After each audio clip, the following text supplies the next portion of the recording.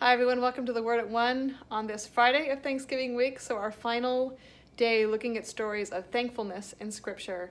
And I'm sitting here in front of this beautiful black and white portrait of Christ with the crown of thorns and Christ preparing to go to the cross because we are just so thankful for the forgiveness of sins. And there's a couple instances, a couple stories where we have men like Zacchaeus who are so thankful for God's forgiveness and God just wiping him clean that he just gives back everything that he's stolen. There's the stories of women who just anoint Jesus' feet with their tears because they're so thankful for his forgiveness. So we're so thankful this day, this Friday of Thanksgiving week, for God's forgiveness and that he wipes us clean, he sets us free, and he is just such a good God, and we just want to thank him for that and express our thankfulness to the things that we do. You know, the things that we do in this life to serve others, to love others, to live in relationship with Christ.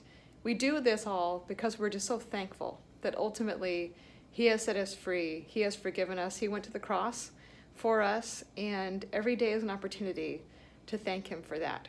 So I hope you all had a wonderful Thanksgiving. We will see you this Sunday, the first Sunday of Advent, the Advent season. So we'll see you digitally at 8:15 or 9 o'clock for our traditional service, 10:30 for contemporary. However it is that you would like to join us.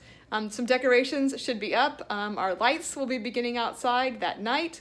And so just a real reminder this season, we're so thankful for the gift of our Savior who set us free from sin.